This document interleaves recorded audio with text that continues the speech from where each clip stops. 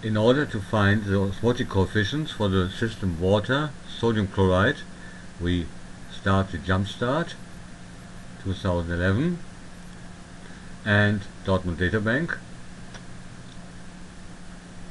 Program will come up now.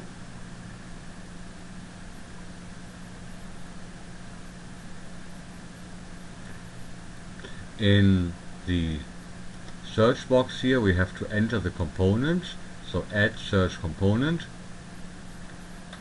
and here I just enter water. Naturally I would know the DDB number, that would be faster, but here we have water, and now we need sodium chloride. I use NaCl, and you will see that there are two components. One is a regular component which might be used at very high temperatures, and here this is a salt, and we are interested in the salt solubility, so we choose this. If you're not sure what to choose, you can select a list of both components, and let's add this 104, the salt. We go to System Exact Match,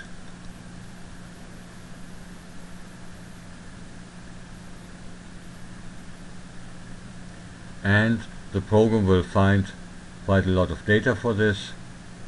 And here we have the ELE, which is electrolyte equilibria. These are the VLE, for example, osmotic coefficients, and here is ESLE, which is electrolyte solid liquid equilibria, where we would have the different solubilities. Now let's go to ELE. We do not want to see the empty data sets. This is only a free version with few data in it, and here we have 3 data sets.